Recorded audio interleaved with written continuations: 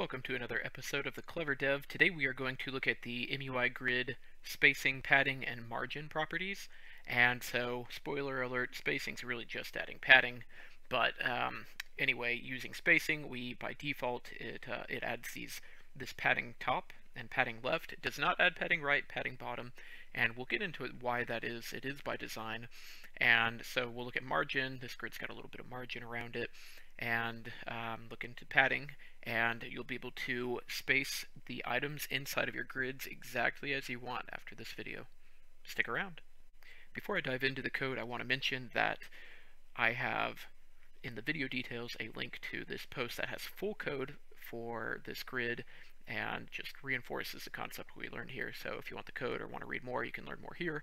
And then also I have a link to the video details, in the video details, to an excellent Udemy course that has 40 hours of content. I did not create it, but I've spoken to the course creator. It's really solid stuff, and it's really reasonably priced as Udemy goes, so definitely check that out.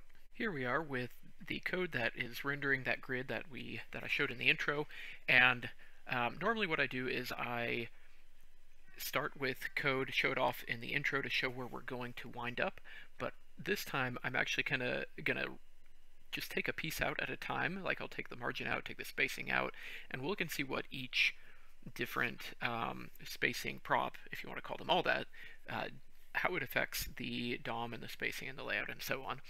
So with that said, I've got a grid here and a grid component, and it has the container prop on it, and it's wrapping 4 grid subcomponents that each have the item prop. So that's just how the grid works in MUI, where top level is a container, child is an item. And these item and container props do actually impact the rendering of the grid. The items especially will impact how spacing is applied. So anyway, let's start with spacing, because that's perhaps the most common, but a very useful prop. And margin and padding are pretty straightforward. Spacing is, you kind of gotta know it, you gotta have learned about it or seen it to understand it. So the real focus of this video is that spacing prop. So let's take a look at these in the DOM. So there's my root, and we see MUI Grid container, and then we see these items.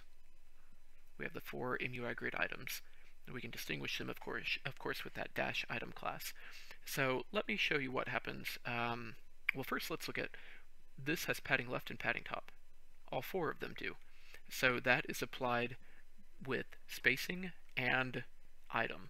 So this item is interacting with spacing. So I'll strip item off of there, and you see this very first one no longer has the padding top or padding left applied. So adding it back, we see that again. So that tells me that really what's going on is this MUI Grid dash item class is probably being selected by this spacing prop somehow to apply the spacing. So now that we've seen really a straightforward example of what spacing does, let me just strip spacing off, and we'll see, there we go, we have absolutely no padding on any of these. So what that tells me, and I don't have padding 0 applied anywhere in here, just FYI, so what that tells me is that, and ignore this is just the item styling, so this item is a styled component, really just a paper.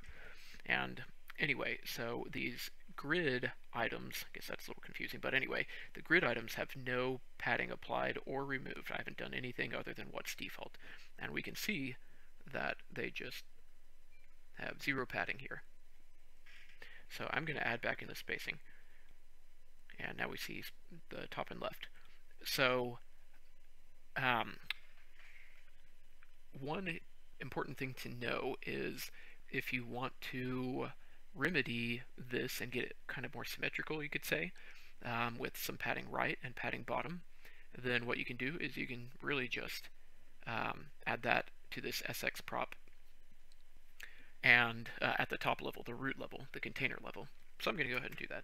So I will add padding right, and I'll just use the shorthand, same shorthand as we use for spacing. Let's just make sure that's looking good. So there we go, already resolving that. And I want to stress, like, there's nothing wrong in the default MUI design. It just depends on what your needs are for your specific layout. I like having these symmetrical grids, so I generally will go back and add padding right and padding bottom. So anyway, we've got that done. We've got our grid symmetrical now. So now I'm going to just strip off margin right here. Just want to show you real quick what that does. No margin gives us no white space outside of our grid. It's butting up against the edges of whatever its containing element is, which is a div in app.js, by the way. So adding back that margin, making sure everything's good, looks good. Then the last thing that we need to look at is padding. So padding, probably you're going to want it at these item levels here. And so really the padding and the spacing, you probably will wind up wanting one of those or the other of those. But the spacing is just a nice shorthand where you don't have to do nearly as much code. But in theory, we could say padding top 2 and padding left 2.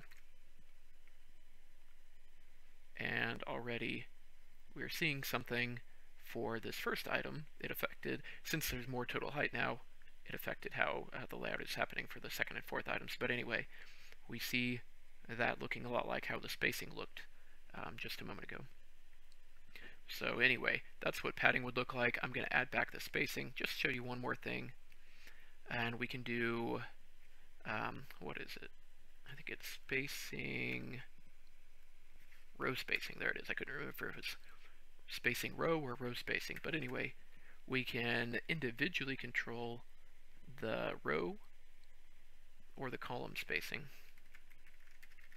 Combine these two props are equal to just the spacing, but and you kind of have to think about it. So column spacing is actually adding spacing between columns, so it's adding padding left here. See it over here. And row spacing is adding spacing between rows, so it's adding padding top. So that's really the extent of what it takes to understand how spacing works for these grids.